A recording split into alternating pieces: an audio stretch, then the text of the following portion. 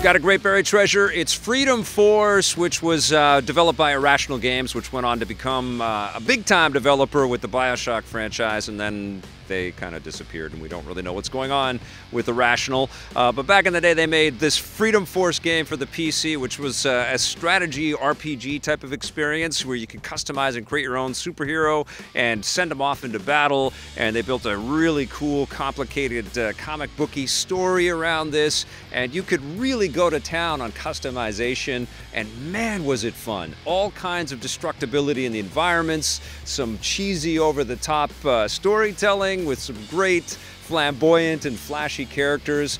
And I am bringing this back up again because Ken Levine, who I've known and have been a friend with since we went out to visit those guys in Boston way back in 2000, 2001, and I've interviewed him several times over the years. He's a wonderful dude, but I just recently posted this again for him to take a look at and get a smile, because we did this crazy, weird video where we dressed up in costumes and pretended to be superheroes. But that really made me reflect on how wonderful Freedom Force is. And in this era, this era where there's just this influx of superhero storytelling all the time in all kinds of media, man, is it time to have an overhead, action, role-playing, strategic experience like Freedom Force was. There was also a killer sequel for this title, and these games would be amazing on a mobile device. I would love to play Freedom Force 1 or 2 on an iPad. That would be great. But come on, 2K, I can't even remember who published these games originally, but I think 2K ended up buying Irrational, so they probably, somebody owns the rights to this damn franchise,